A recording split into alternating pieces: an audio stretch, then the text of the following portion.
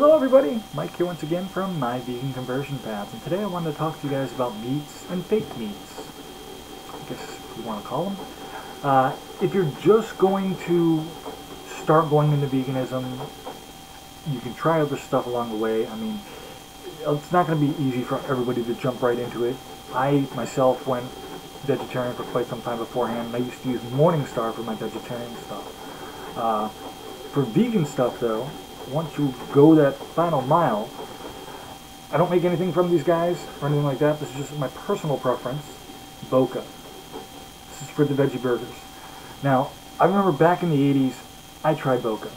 And my sister was a vegetarian, and, you know, she had these things. I knew it was made from vegetables. I was a young kid at the time, and wow, it tasted like cardboard. It tasted like, I won't say what it tasted like, but yeah, that's what it tasted like. Not that I ever tasted before, but it's how I imagine beef tasting. There, I had to put the beef for that. Anyways, so I didn't like it back then. I was actually really scared to try it again, and it held me back for quite some time. And recently I finally went over the edge with everything and just, you know, went all out, and I tried it. And wow, I am really impressed with the changes they've made from back in the 80s. At least 99% sure that was the 80s. I don't remember. It's all blurred back then. Chick patties. Boca also makes chick patties. These are, again, vegan. Morningstar, I used to eat those when I was a vegetarian. Those were great, but, you know, this is the big boy league, folks. The texture with these is really good if you fry them. Same thing with the other burgers. I prefer to fry them. Doing it in the microwave isn't as good consistency-wise for the texture and stuff. Taste is still pretty good, though. I'm very happy with them. If you're looking for hot dogs, it's a holiday season. Holiday time of year.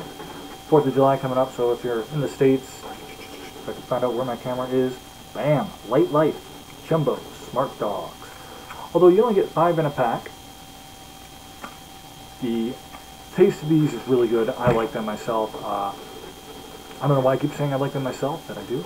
The texture is really good on them so far. This is, I think, the best one that I've had. I don't know if there's any new ones coming out. I do know, going back to the Boca burgers, there is a new meat coming out, and I forget what it's called, but it looks like real meat. It actually has a texture of ground beef, and you actually make your own little hamburger patties and all that. So I'm really looking forward to that, to try it. Once I do, I'll be sure to let you know. But for now, try these out, folks. They're good. If you don't like them, let me know. If you have, you know, something that you like better, let me know. I'm more than willing to try it myself too, and hey, I might even remake this video if I do like it. Don't forget to like and subscribe, and hope to see you guys again soon. If you have any questions, feel free to drop them below. Cheers.